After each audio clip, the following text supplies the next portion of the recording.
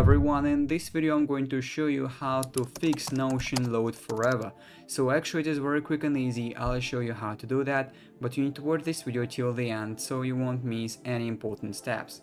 So if your Notion loading forever, it means some bug appeared. All you have to do is to type on your keyboard, press on your keyboard two buttons at once. This is Windows plus R. So this run module will appear, and here you need to type %app_data% and then click OK.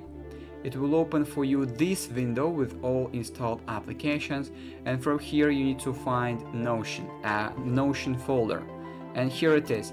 And basically now all you have to do is to right click on this Notion folder and delete. And basically after deleting this Notion folder you will have to reinstall your Notion application from the website and the problem will be fixed. And basically that is it. That is how you can fix Notion Load Forever. If you found this video useful, leave a like and subscribe to the channel. Thank you.